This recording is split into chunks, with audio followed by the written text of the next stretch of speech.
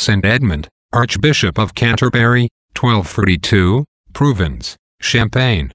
St. Edmund left his home at Abingdon, a boy of 12 years old, to study at Oxford, and there protected himself against many grievous temptations by a vow of chastity, and by espousing himself to Mary for life.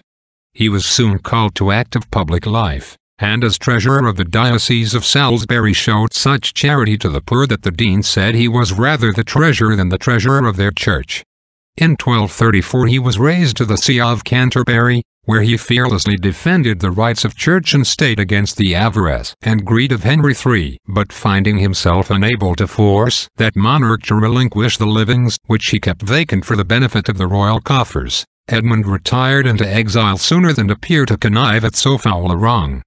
After 2 years spent in solitude and prayer, he went to his reward, and the miracles wrought at his tomb at Pontigny were so numerous that he was canonized in 1236, within 4 years of his death. Reflection. The saints were tempted even more than ourselves.